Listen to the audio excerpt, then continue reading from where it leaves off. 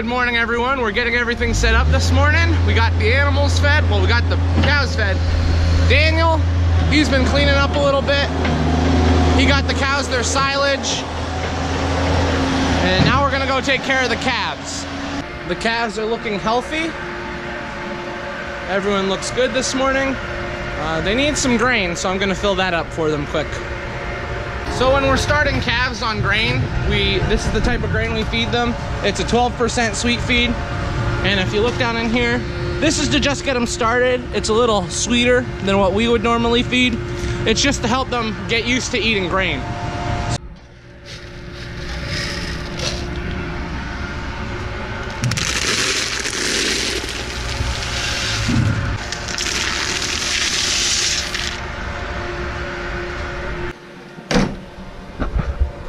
The calves are all finished. Now we're gonna go collect the eggs.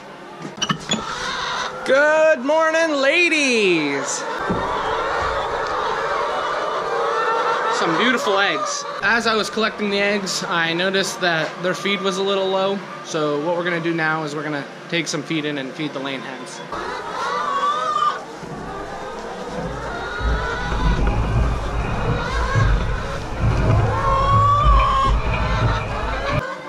The chickens have all their food.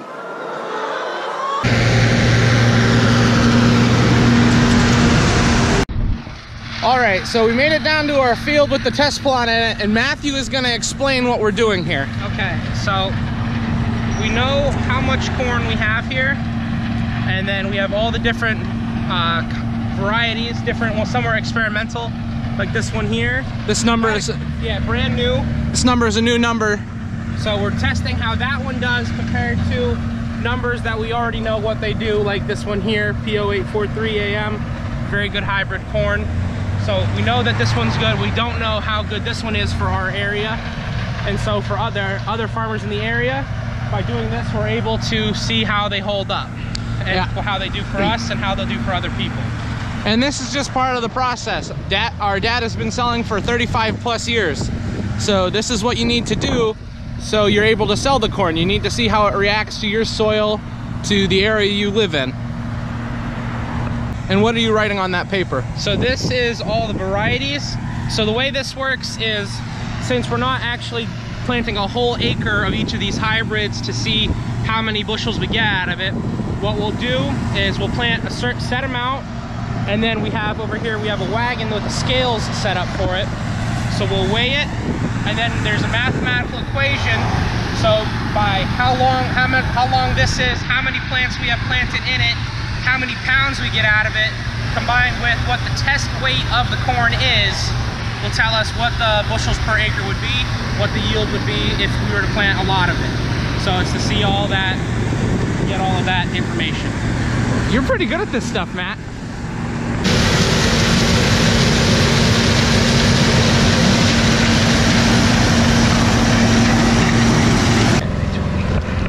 Matt is writing down the information and Daniel's getting a sample.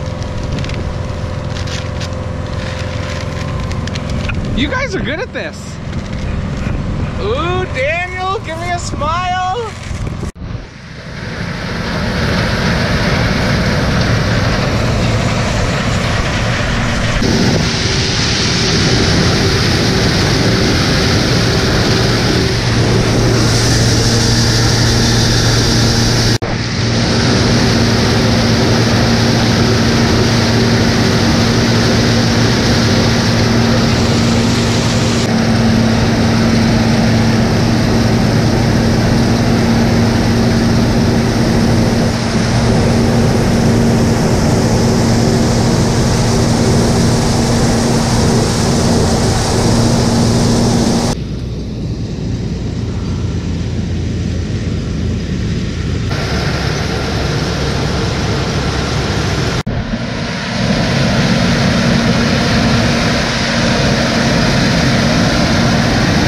Fortunately for us, we're not like a lot of farmers out west who are having trouble harvesting with the wet.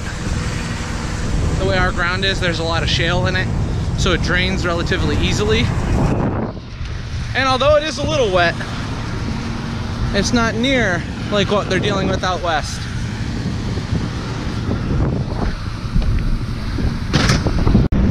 Yo, what's up? Oh, you know. What you guys doing today? What? We're eating lunch now. You ate lunch already? Yeah. What was it? Sandwiches. You're late. What time is it? Quarter after 12. What the heck? I'm putting this in my video, okay? Okay. This is my cousins. They're the Spud Kings. If you haven't seen the potato video, these are the Spud Kings.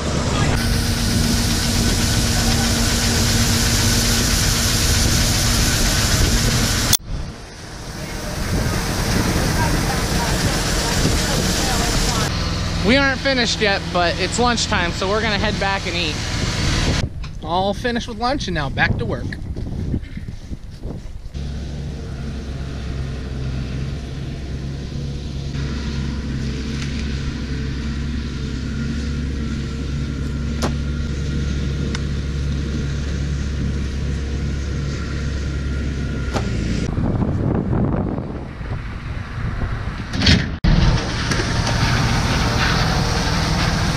So Matthew, when someone sees all these numbers and doesn't understand what they mean, what do these numbers mean? Like which ones here? They're just variety numbers, different strains of hybrid, different different plants, different kinds of corn. So this one here, 0306, it matures in 103 days. Okay, and then this one here, 0843, is in 108 days. So depending on where you are in the world, you might need something that's a little shorter season, 103 day, and we're going progressively shorter. In this spot, we have all the way down to an 83 day. We cover from 83 all the way to the longest season's 109. Depending on where you are, the conditions you're planting in. This year it was very wet when we planted, and so in some areas you couldn't plant till later than normal, so you needed shorter season corn to be able to get a crop out of it.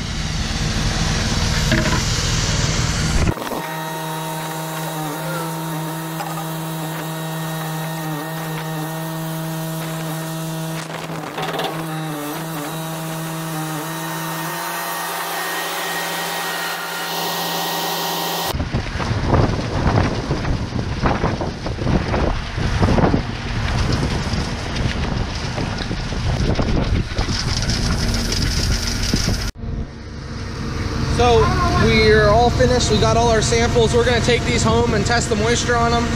And what we'll be able to do is we'll be able to tell our customers based off these numbers how many day corn they want, what kind of corn they want, what will work best for them. And that's what this whole process that we just did was about, trying to help our customers to do the best that they can with their farms.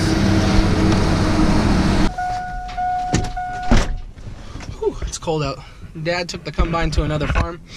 He's gonna start harvesting, and the boys, they're just finishing up weighing the corn and finishing it off. So we're gonna take all these samples back to the farm. I don't know if you can see it from here, but it's a good sign he's dumping corn. My brother forgot to put this in the back of the wagon to, well, keep the back closed, so I have to take it down and put it in for him. That looks good. He's got corn flowing. There we go. Put this metal piece here just so the back panel doesn't pop out. We checked on Dad. He's all good. So now we're gonna head back to the farm. He's over there. But everything's running good on the combine. So we'll let him keep working over here. Back at the farm now. We gotta feed the cows for tonight, so that's what we're gonna do quick. Everyone's got their dinner. Everyone's good over here. Now we gotta go take care of the calves. Everybody got their dinner, so we're gonna head up to the store now. This time change has got us all messed up. And that is where we're gonna end the video today, guys. I wanna thank everyone for watching. I hope you all have a great day. Bye-bye. Bye-bye.